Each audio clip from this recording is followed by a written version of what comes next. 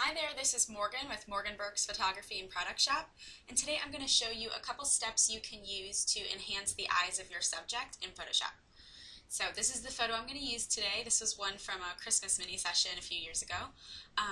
The first thing I'm going to do with this photo is just duplicate the background layer. And what this does is just saves my original, make sure nothing happens to it. So on this duplicated background layer, I'm going to do a little sharpening. Not really to make it crisp, but just to kind of enhance the colors a little bit, and I'll show you what I mean here. I'm going to go to Filter, Sharpen, Unsharp Mask, and I'm going to pull this to where I can see the eye.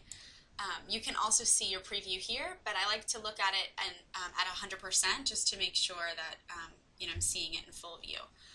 Okay, so with these sliders, basically you'll get different effects the more or less you turn them on or turn them down.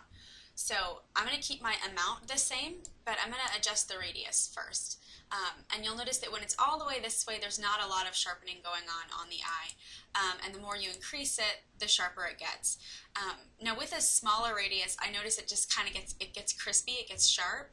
But I kind of want to increase that a little and just enhance the color, if that makes sense. It kind of looks smooth still, but the colors are enhanced. And they look a little bit more vibrant. So again, these sliders will vary depending on your photo and your preferences and everything. But this generally looks kind of what I'm going for. And I'm not going to use this that strongly. I'm actually going to paint this on. So if it's a little bit too strong, that's totally fine. We're going to adjust it in just a little bit. So just hit OK when you like the effect. And then on this layer, this is now your sharpening, and you can change the name of it by double-clicking here and typing in the new name if you want to help you remember what that layer is for. And I'm going to apply a layer mask to this layer, and I did that just by hitting this little button down here, the rectangle with the circle inside. And I'm going to hit Control or Command-I on my keyboard to invert that layer. And now I'm going to zoom in here, and I'm going to make sure I have a paintbrush set to white. And I'm going to paint this effect over the eye. And I'm at 10% opacity, but you can increase your opacity. I'm going to go to 40%, and I did that by hitting the 4 on my keyboard. And I'm just going to paint some of that onto the eye. And you can turn this on and off once you finish to see the difference. And you can kind of see that you've made it a little bit more contrasty, a little bit sharper, and you've increased the vibrancy, makes them look a little bit clearer. So once we've done that, this is a good stopping point if you think that looks good. I'm going to go a little bit further and just add a little bit of brightness to the eye. The trick with enhancing eyes, though, is to make sure that you're doing it subtly and that it looks believable. A lot of times it can look a little overwhelming, and then your subject doesn't look quite as natural. So we're going to try to stay subtle today. The layer I'm going to use is the brightness contrast layer, and I got here just by hitting this little button down here and hit brightness contrast. And so here I'm just going to increase the brightness, and again, if it's a little too strong, that's okay. We're going to paint this one on too. And I'm just paying attention to the color portion of the eye. I very rarely whiten the white of the eye.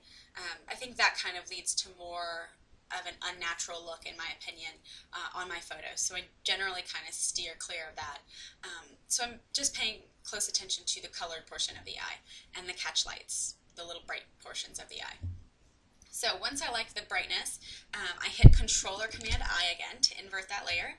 And then again, I'm going to zoom in here and then paint this on. And I'm going to do this at 20% opacity.